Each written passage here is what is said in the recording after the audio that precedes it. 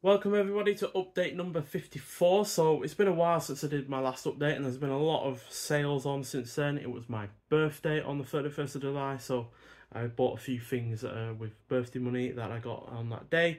But yeah, we're going to get into the gist of it. Not many basic Blu-rays, but these are what would count as basic Blu-rays. So first off is 9, which is a really rather good animated film, a lot darker than a lot of animated films out there, especially in terms of, Western releases. So, yeah, highly recommend that if you've not seen it already. And, yeah, Fabulous Films gave it a brand new Blu-ray release only last month, I believe. So, yeah, well worth watching. Got a really good cast as well. You got Elijah Wood, John C. Reilly, Jennifer Connelly, Christopher Plummer, Crispin Glover, Martin Landau, and you got a score by Danny Elfman. So, yeah, excellent film. Really rather enjoy that one. And then from Studio Canal, I believe, yeah, Vintage Classics line, we have The Green Man. Not seen this yet, but it's got Alistair Sims in it, and Alistair Sim, and he's rarely puts a foot wrong in his film. So, yeah, looking forward to that one. And then also starring Alistair Sim, we have Cottage to Let from Network.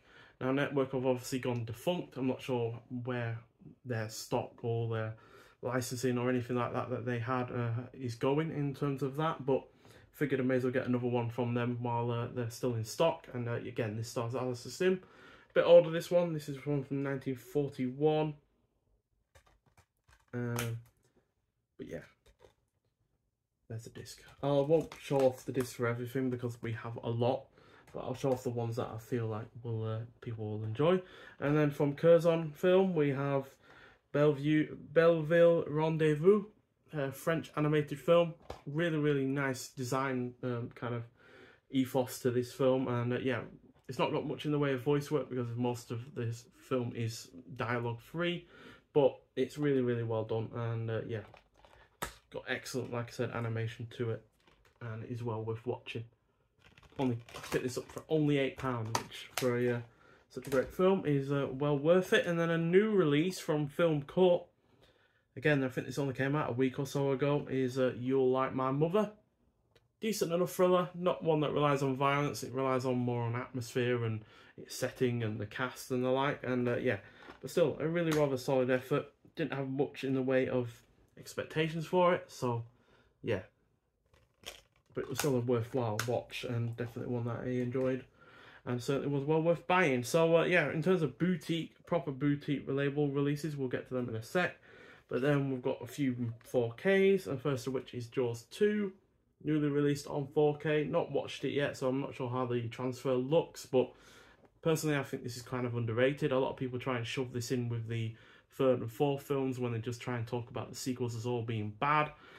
I don't think it's bad at all. I think it's a worthwhile sequel, and yeah, it does what you'd expect of a sequel. It's bigger, it's got more action, more violence and the like, but it still is a worthwhile film. And yeah, that's just to see the same cast come back, quite frankly. And yeah, more Roy Schneider is never a bad thing.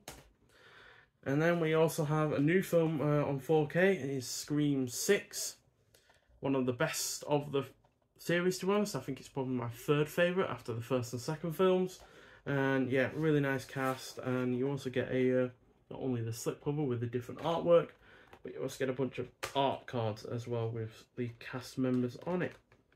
So we'll just quickly flick through those once we've looked at the film. There we go. And then let's look at the art cards. So all of them have that on the back, and then you got the cast members.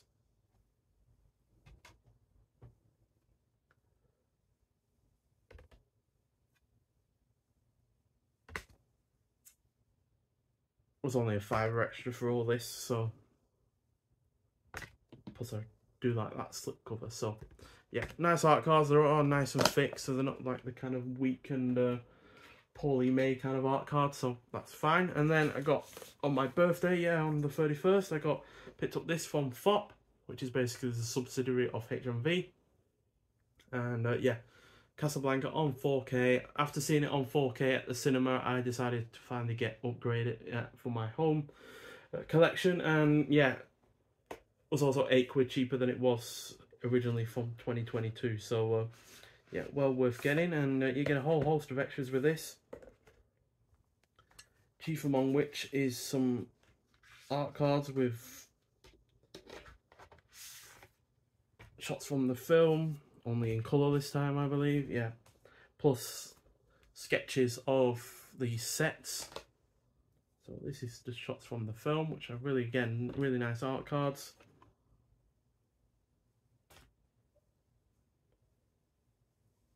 Not sure what that is, to be honest, but it's probably something to do with the film. And then, like I said, you get sketches of these sets.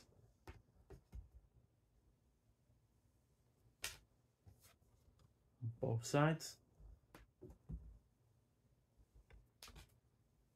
Which again, it's a really nice, interesting extra. And there's a plane that features in a prominent scene. So yeah, all nicely done in that regard.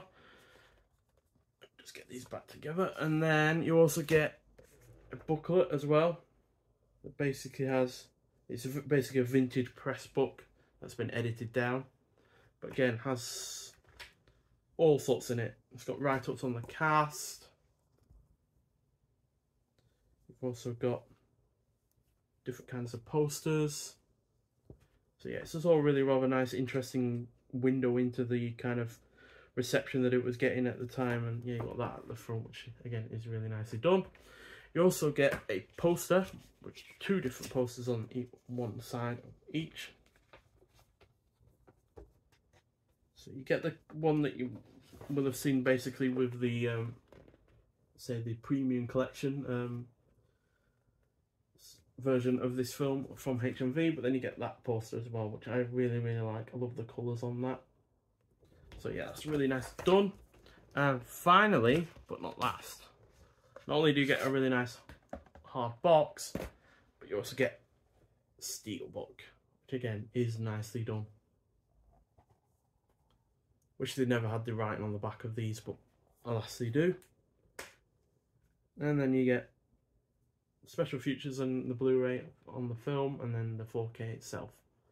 So yeah, really nice release. I'm kind of annoyed that I didn't get it at the time, but at least I did get it for less money than it was going for. And then our video I've had their summer camp sale on, and I got a few from them. So first of which was Red Angel. Don't know much about that one. Yakuza Law. Don't Torture a Duckling, which is the only one of the bunch from our video that I've actually seen, but it's an excellent film. Highly recommend that one.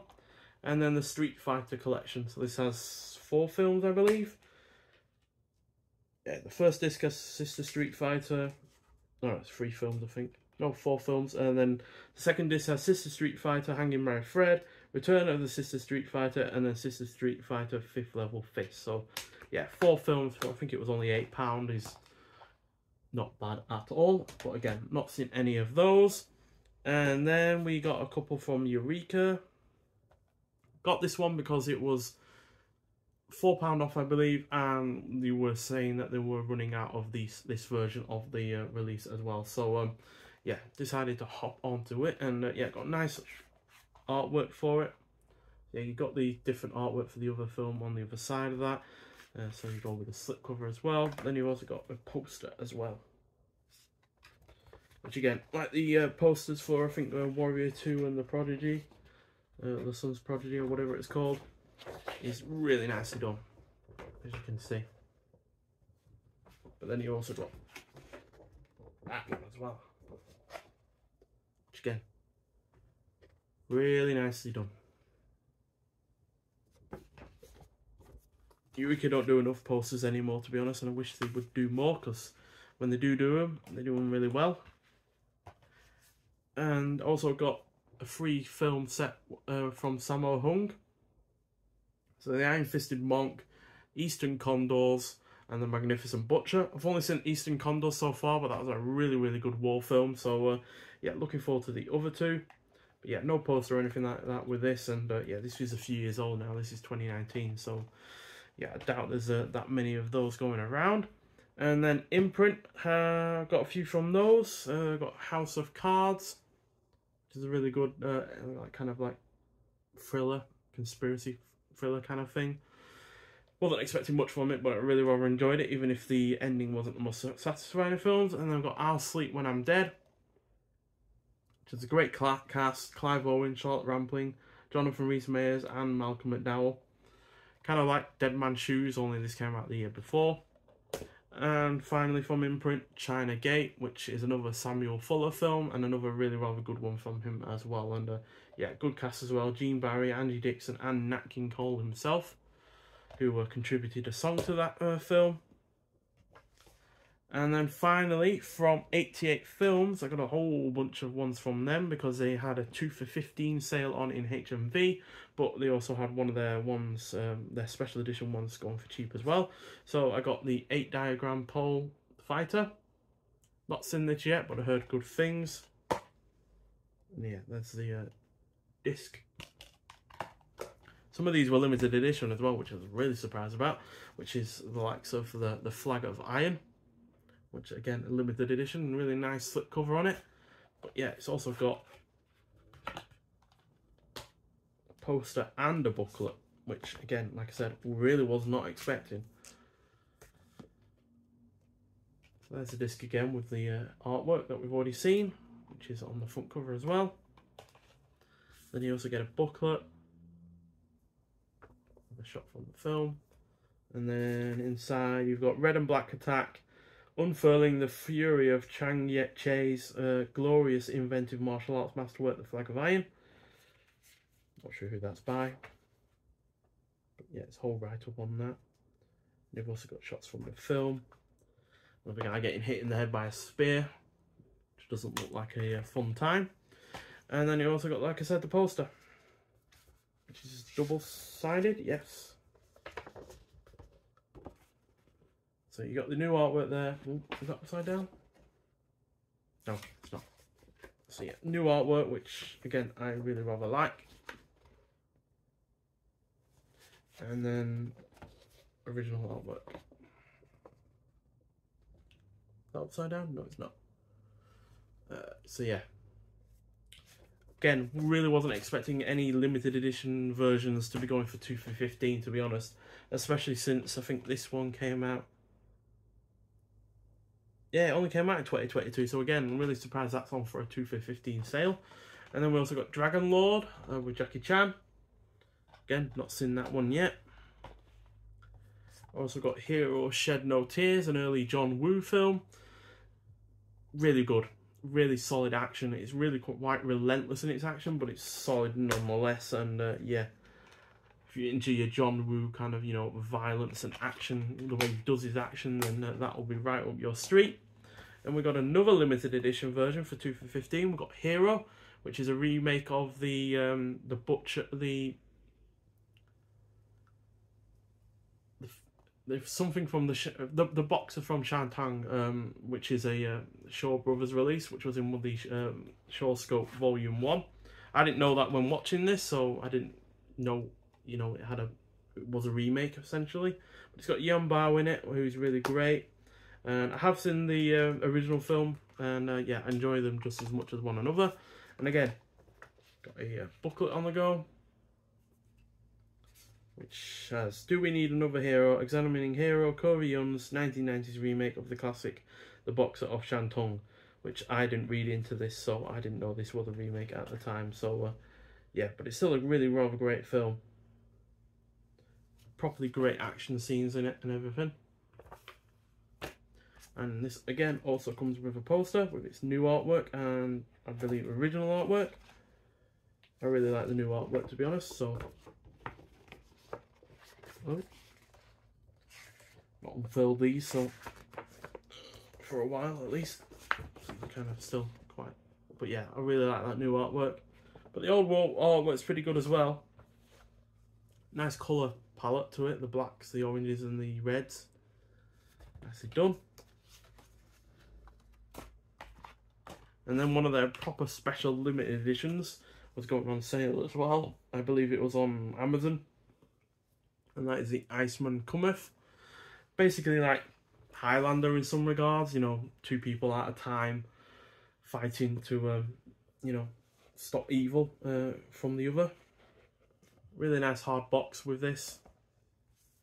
And again, you get, well, with this one you get a proper booklet, you get a double-sided poster, you get a bunch of art cards, you get 2 versions of the film. You get the Hong Kong version and the extras on the first disc, and then you get the Taiwanese version on the second disc. Not seen the Taiwanese version, but the Hong Kong version was still pretty great, but I believe the Taiwanese version is slightly longer.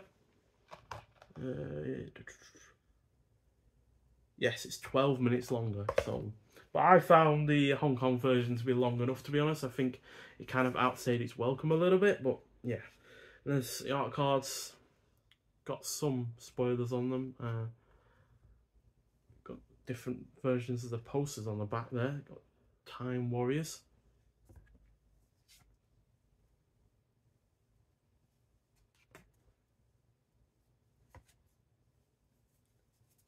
Yeah, the opening fight scene is glorious, oh, by the way. Set in the snow. It's really well done. But most of the film is well done. It's just like the tonal inconsistencies are the thing that really irked me a little bit. Because you go from a kind of like comedy romance basically in the middle to really rather dark scenes with the protagonist. And then you get the poster, which is properly thick. Really thick, nice paper to it. Really should put some of these posters up, to be honest, since I've got them. So yeah, there's the new artwork. That's what I believe is the original artwork, which I'm not a massive fan of, although I do like the bit at the bottom. And then a big booklet as well, which, as you can see, is quite thick. I think it's several pages long. It's like 50 odd pages or something like that. Yeah, it even says in here an ode to Highlander Yuan Bao's Iceman Cometh by Matthew Edwards, which is like 40 odd pages or something like that. So big write up, but as you can see, not many words per page, so it's easy to digest. So yeah, really impressed with that release. And then we also got a slipcover for Ricky-O, The Story of Ricky, which is an hilariously violent film. Got some of the most graphic violence for any action film, and just the image of on the cover there, which, as you can see, is half a head remaining and half a head being punched off. Sometimes you see a whole head being punched off, but why not half a head? That's just a bit more ludicrous in that regard, I guess. But yeah, properly violent, but most of the violence isn't nasty violence. You know, there's very little violence that is committed towards people that can't help them, or can't defend themselves. Most of the violence is committed by Ricky-O towards the villains, and that is certainly a better kind of, you know, way of doing it as far as I'm concerned. Then we have the Chinese Boxer. This is more of a standard edition, as well as Clan of the White Lotus, again, more of a standard edition. So yeah, whole host of films there, huge amount. Obviously several of them are also in, you know, one release. So yeah, a lot to delve into there. And like I said, I've not watched most of them. I think the only ones I've watched have been Casablanca, but in terms of the 88 films, it's like Ricky-O I've only seen, Iceman Cometh I've only seen, Eastern Condors I've also seen, Hero I've only seen, and Hero Shed No Tears. I think they're the only ones from that lot that I've seen. I have seen all of the imprint films, not seen the Angela Mao ones, not seen any of the Street Fighter films, or the Green Man, or... So yeah, there's most of them there are ones that I have yet to see. So yeah, they certainly bumped up my watch list and the films that I haven't seen in my collection, but still, really pleased with the ones that I have seen so far, so hopefully the rest will be just as great. And yeah, but yeah, August is probably going to be a bit of a light month, with July and June being quite heavy, but there are still some new releases that are coming out, I believe, that should be rather fun to look at. But regardless, thank you for watching. If you've seen any of these films, I'd like to hear your thoughts on them. But nonetheless, I'll see you in the next one. Bye.